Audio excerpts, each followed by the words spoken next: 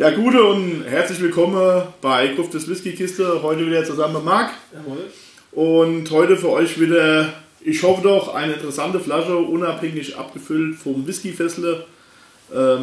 Dabei ein Glen von 1997 in 2017 gebottelt, nicht kühl gefiltert, nicht gefärbt, 20 Jahre alt und in 47,9 Volumenprozente abgefüllt. Ja. Hört sich vielversprechend an. Ja, hört sich, genau, wollte ich auch sagen. Hab vom Whisky Fässle bis jetzt noch keine gehabt. Ich weiß nicht, ob du schon mal was Ich auch nicht. Das ist jetzt ein absoluter Blindflug. Ja. Also total ohne Erwartung erstmal, weil noch nie was von gehört und Glen habe ich jetzt in dem Alter, glaube ich, auch noch nie getrunken. Müsste ich jetzt lügen eigentlich, das weiß ich gar nicht. Also Glen habe ich schon einige probiert. Glen ist das erste, was mir einfällt, Glen Friedhofscharakter. Ja, diese Oloroso-Muffelnote, Ja. die da wirklich immer präsent ist. Also da haben wir schon unsere Erfahrung gemacht, gerade in unserer Anfangszeit damals. Ja. Da war das nicht so unser Geschmack. Mittlerweile, Sherry, super. Man muss sich einfach daran gewöhnen oder über diese Muffelnote stehen, weil er schmeckt trotzdem prima. Also jetzt nur bei dieser Flasche, wir wissen es nicht. Wir haben beide nicht getrunken. Genau. Und wir lassen uns einfach mal überraschen. Ja. Ja. So, wenn das Bild jetzt eben gerade so ein bisschen verschwommen war, jetzt war gerade mal so ein Wolkenloch gewesen, da ist noch voll die Sonne gekommen, ist gleich wieder weg. Gut, ja, Glen wie gesagt, 20 Jahre. Friedhofscharakter, warum sage ich das? Das hier liegt in der Nähe von einem Friedhof und man sagte dann immer so ein bisschen nach, die wird so ein bisschen nach Friedhof schmecken. Dieses Friedhofs oder dieses Mufflige kommt natürlich nicht von dort, das kommt von den Sherryfässer, was die benutze. Da ist meistens intensiv Sherry drin und da gibt es ein bisschen diese Oloroso-Muffelnote, wie der Marc schon gesagt hat, die kommt durch das, wie sagt man gerne, Friedhofscharakter. Das Wasser, was die bezieht, kommt natürlich von der Quelle, die weit weg ist vom Friedhof. Das wollte ich mal noch dazu sagen. Aber das ist so, es gibt halt so Dinge, die man irgendwann mal hört beim Whisky und die sind wie eingemalt. Und Friedhofscharakter, Glen ist halt so eins. Gut, okay. Ansonsten finde ich, oder mir ist aufgefallen, Glen die letzte Zeit wird vermehrt nachgefragt. War ganz Zeit lang gar nicht so in gewesen. Ja, das stimmt, ja. Zum Anfang meiner Whisky-Laufbahn habe ich mal einer geholt von Chieftains. Wir konnten mit dem Whisky damals gar nichts anfangen, und nicht wirklich. Ja, nee, habe ich ja schon gesagt, anfangs, es war nicht unser Geschmack und dieser Oloroso-Finish, das hat eben einen besonderen Charakter, im Gegensatz zu dem PX zum Beispiel. Er ist nicht so süß wie PX und es ist was Eigenes. Ja. Man muss es mögen. Aber man muss es einfach mal probiert haben. Kommt mehr so die Trockenheit durch und ja, schauen wir mal. Ja. Ansonsten zum Whisky-Fässle noch, die haben viele interessante Abfüllungen, also es lohnt sich auf alle Fälle mal auf der Seite Whisky-Fässle nachzugucken, findet die auch so im Netz, da sind wirklich schöne Sachen dabei, also vor allen Dingen auch immer limitierte Abfüllungen, da könnt ihr was finden. Das kann man empfehlen, guckt mal, also ich war auch ganz überrascht gewesen, bin eher zufällig drauf gestoßen. Denn meine Hauptintention war gewesen, einen sherry-lastigen Whisky zu suchen und ich hatte da auch schon einen im Kopf gehabt, den habe ich dann gefunden und wie es zu Zufall will, bin ich dann auf die Seite gekommen und denke, jawohl, das ist doch genau das, was ich mal probieren will. Was ich noch nicht erwähnt habe, natürlich ist der Preis der Flasche. Und der ist kein Pappestil, der liegt bei satte 150 €. Also das ist schon ein höheres Preissegment für einen 20-jährigen Whisky. Ja, gibt mir das auch, gibt mir das nicht aus. Ich wollte es einfach wissen, ich habe mir das Ding geleistet jetzt zu Weihnachten. Habe gesagt, gut, gibst du einmal aus, probierst mal, schaust mal, was rauskommt, gut. Aber ich denke, wir werden gleich mehr wissen. Ich habe mir auch nicht probiert, auch wenn die Flasche schon offen war. Ich habe nur einem Kumpel ein Sample abgefüllt mit 2CL und ansonsten absolute Blindflug. Lassen wir uns jetzt überraschen. Marc, kannst du, wenn du willst, schon mal die Nase reinhängen. Nicht kühl gefiltert, nicht gefärbt. Farbe sieht so ein bisschen aus, ja. Das ist, wie ich schon gesagt habe. So Cola Whisky. Also so, die Farbe ist schon genial. Die Flasche blende ich euch natürlich in. Seht ihr dann mit Bildern? Man riecht direkt den Muffelcharakter. Das Oloroso. Das hat man direkt in der Nase. Ich war mir bloß nicht schwach hier. Nein, aber man muss sich eben erstmal... Ja, also es ist direkt, ja. Man merkt, das ist Oloroso. Direkt. Glen man verbindet es immer wieder. Also dieser Duft. Ja, aber habe ich auch bei, wenn du so frisches Nasenfass, Glen hast mit 8 Jahren oder sowas, das ist so vergleichbar von der Intensität her, so. Das definitiv, also richtig kräftig, nasse Sherry, trocken, würzig. Kräftig, ja. Es geht aber wieder weg. Also schöne Süße, aber trotz alledem. Der Duft, der legt sich leicht. Ich finde eher so Vanillesüße habe ich ein bisschen drin. Ja, genau, Vanille. Ja, so frische Bourbon, Vanille. Ja, genau. Oder nicht Bourbon, Bourbon. Ja, Bourbon, ja. Bourbon, Vanille, ja, genau. So ein Bourbon, Fass, Vanille, das ist jetzt ja. Ja, wie der Gruftes schon gesagt hat, schön würzig, kräftig. Oh, jetzt kommt voll die Vanille durch. Ja. Es ist als hätte man frische Vanille vor sich liegen. Oh, süß. Auch hier schon schokoladische Note drin. Ja, dieser Hauch von Schoko, Kakao und. Aber diesmal ist es, oder ich finde, jetzt ist es mehr so die süßliche Richtung. Ja. Normalerweise hast du ja immer so die trockene Kakao, Backkakao-Mischung da. Jetzt ist eher süßlich. Hier habe ich eher so die süßliche Schokolade. Momentan. Das riecht, ja, einfach angenehm. Tolle Würzigkeit mit drin, aber auch alle schön eingebundene, schöne, runde, stimmige Malt. Ja. Und wie gesagt, dieser Muffelcharakter, der ist weg. Also der ist jetzt nach 1-2 Minuten, verfliegt der.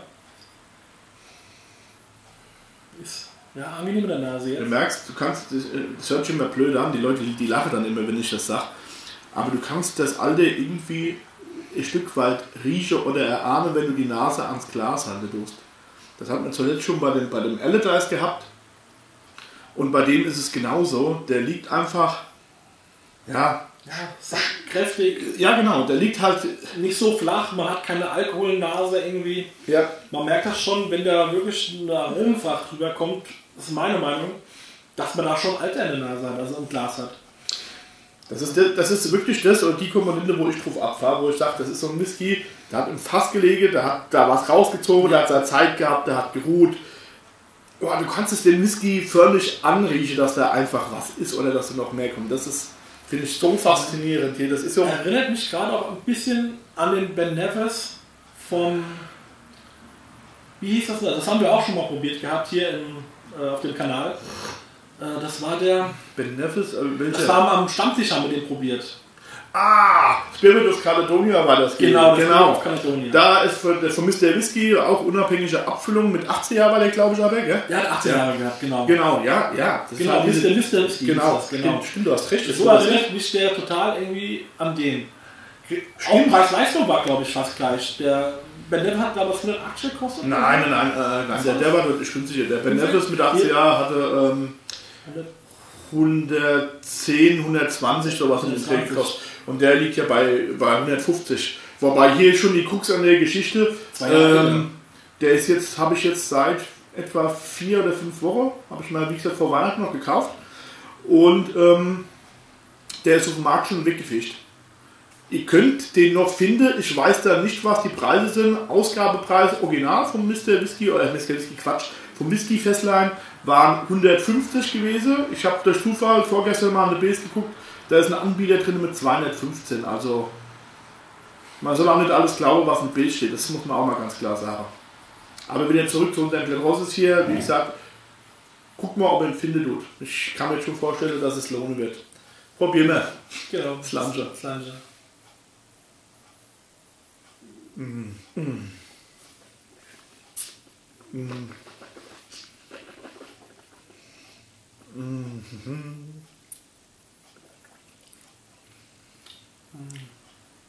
Boah. Super viel Sherry. Erstmal mal richtig süß, kräftig. Wow. Boah, wie geil ist das denn, gell? Also da kommt ein echtes Grinsen ins Gesicht. Das ist alles super geil. Jetzt kommt, ich finde auch eine Hauchsüße mit drin. Ich habe Schokolade. Ja. Noch unnöcher im Mundraum mit Süße. Süße Schokolade. Also ich würde eher sagen, ist keine Milchschokolade, sondern das ist. Aber auf jeden Fall süßlich. Sie ist nicht bitter, sagen wir es mal so. Also ich habe jetzt keine Bitternoten. Vielleicht kommen die noch später beim zweiten Schluck. Aktuell ist er sehr süß. Schokolade, Sherry. Der ging mir eben in den Mundraum. Da habe ich gedacht, boah, ist das süß und weich im Mund. Und dann schwenkst du den so ein bisschen drin rum. Dann merkst du, er geht so ein ganz leichter Hauch, wo er so ein bisschen schärfer wird, aber kein Brenner oder jegliches sowas in die Art, sondern nur ein bisschen schärfer merkst du und dann lässt du den runterlaufen. Und dann explodiert der im Mund und bringt eine Trockenheit, Würzigkeit, Schokolade, Süße. Trotz der 47% oder 47,9 oder 47,9 ja, läuft ja dann der Rachenraum leicht wärmend runter, begleitet schön langanhaltender Abgang. Wow. Ist immer noch da, präsent. Und null Muffel. Nee. Das, was er normalerweise so markant hat, haben wir im Geschmack nicht drin. Also der geht wirklich runter wie Butter. Wie schon gesagt, Süße eigentlich nur überwiegend. Ja. Im Moment sieht man immer, das ist wie als wenn der Englisch auf die Zungenpisse tut. Yeah, ja, so ist das. Ich übersetze das jetzt nicht aufs Hochdeutsche. Ja, probieren wir nochmal. Probieren wir nochmal, genau. Boah.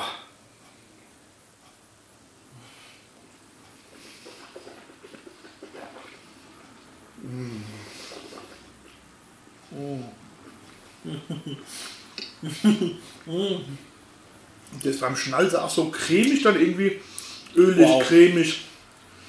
Wie gesagt, dann gibt diese Trockenheit mit Würzigkeit. Und Ganz recht trocken. Ich liebe das ja auch das ist im Vergleich zum Weinen. Ich stehe auf trockene Weine. Das zieht einen den Mund zusammen. Dann diese Süße. Und jetzt hat man so richtig Mouthwatering. Jetzt läuft das Wasser im Mund zusammen. Leichtes bisschen so auf die Zungenspitze, genau. Aber nicht so extrem, dass es beißt, sondern das prickelt so richtig. Boah, das ist richtig phänomenal gut hier. Ey. Das ist schon sehr komplex, finde ich. Ja. Was man alles erlebt, also es ist wirklich ein Knaller. Boah. Wow. Ich finde, es ist auch noch keine Bitterkeit so schlimm. Nee. Überhaupt nicht. Schokolade, Trockenheit, Süße. Ja, das belegt, der Mundraum ist so komplett belegt. Komplett belegt. Also man hat nur den Whisky-Mund. Nur noch schön cremig. Wärmend, genau cremig. Und das ist auch im Gegensatz zu anderen Whiskys, die ja hochprozentig sind, die dann im Mundraum ausbrennen, wo der Mundraum dann taub wird. Das hast du hier gar nicht. Und er belegt wirklich den Mundraum. Das ist innen drin. Wow. Ja, du hast nur Geschmack im Mund. Ja. Das ist eine Geschmacksexplosion. Knaller. Boah. Also, wie gesagt, der ist jetzt schon länger auf dem Markt. Gruftes hat ja gesagt, vor Weihnachten hat er sich den geholt. Der ist, also ich weiß nicht, ob er im November oder im Dezember rausgekommen ist. Müsst ihr beim Whisky-Fässle mal nachgucken, aber da haben den Dreh. Aber schaut, ob ihr ihn bekommt. Ja. Ihr macht nichts falsch. Zumindest mal probieren oder sowas. Ja, oder das Serbe vielleicht bekommt. Wow. Schaut mal nach, vielleicht hat jemand einer im Internet in irgendwelche Gruppen oder der was anbietet. Ihr macht nichts verkehrt damit. Also ich habe, irgendeiner hat mir geschrieben, ich habe das ja auf meiner Seite im Facebook schon mal gepostet. Und da hat einer geschrieben, der Vorgänger von dem, der wäre noch mal besser gewesen, hätte wohl auch ein bisschen mehr Prozente gehabt. Ich kenne den Vorgänger nicht, ich kenne jetzt nur den. Aber der ist schon Granate, da muss ja der Vorgänger nochmal Obergranate sein. Also das ist eine richtig geile, sherry-lastige Malt. Also das muss ich erstmal direkt so unterschreiben und stehen. Also sau gut hier. Und er bleibt auch im Glas, das bleibt würzig. Da kommt der Sherry durch. Die Süße ist da, wie gesagt, bei mir die Süße ist mehr vanillisch halt angelegt. War aber echt ganz toll Malt. Schöne, tolle Malt. Ja, also für den, da kriegt man was. Wenn man so noch am leeren Glas riecht, hat man noch so schöne Gewürze. So Eben so ein bisschen Nelke und sowas. Das ist mir gerade so eben. Da wollte ich gerade sagen, so richtig Gewürze. Ja. Ja, ein bisschen Nelke habe ich hier. Richtig. Da musst du dich, also das ist einer, da kannst du dich lange mit hinsetzen und kannst ihn auseinanderdröseln. Du kannst den verriechen. Also man kann sich locker mal eine halbe Stunde mindestens vorher hinsetzen mit dem Glas. Ja. Das hätte man ja auch machen müssen eigentlich, aber das würde den Rahmen überspannen. Aber ja, das ist klasse. Da hat mich meine Intention nicht getäuscht. Also das ist echt. Hast du gut gemacht. Also der ist gut hier. Mehr davon. Genau, mehr davon, ja. So. Ist ein Knaller. Ja. So langsam verblasst er bei mir. Ist aber immer noch schön trocken. Also trockenes Gefühl, cremisches Gefühl ist noch da. Ist einfach klasse. Also, bin begeistert. Der ist wirklich, also das ist mal wieder ein Whisky, der sich irgendwo ein Stück weit auch mal wieder abhebt von dem, was man sonst so kriegt.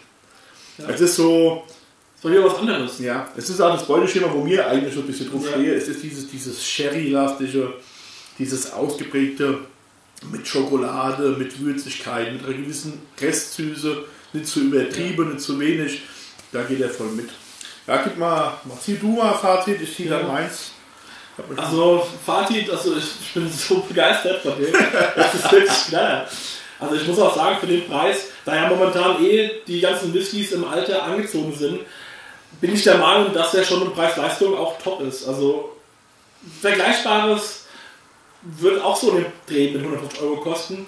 Geschmacklich ist der ein super geiler Stoff, ohne Scheiß, wie man es so schön sagt. Klasse 1, also für das Zeug. Also da kann man nicht anderes sagen. Also wer so echt auf Sherry steht und diese Charakter, die beschrieben, man kann nichts verkehrt machen und 150 € ist meiner Meinung nach momentan zu der heutigen Zeit angemessen. Klar, früher hätte ich auf den Kopf gegriffen, für 150 € eine Flasche, aber wenn ich mir überlege, damals ein Ben Nevis gekauft, auch nicht Ben Nevis, Ben Riach für 20 Jahre, klar, Standardabfüllung, aber der hat damals 60 € gekostet. Und jetzt fast das Doppelte für einen 20-Jährigen. Aber er ist super und glatte 1. Also, wenn ihr was bekommt, schlag zu. Ja, ich gehe ähnlich mit dem Fazit. Eckdate, wie gesagt, nicht kühl gefiltert, nicht gefärbt, 20 Jahre alt, Spaß Whisky, 47,9 Volumenprozente. Glen Rosses, was soll ich sagen, unabhängig abgefüllt, 20 Jahre. Ja. Also die 150 €, die kratzen schon ein bisschen, das ist natürlich ein stolzer Preis, schon ein bisschen am oberen Segment. Geschmacklich sehr gut, sehr, sehr gut sogar. Preislich mittelklassig bis oben, also geht er bei mir so ab einer 1- hat er trotzdem verdient.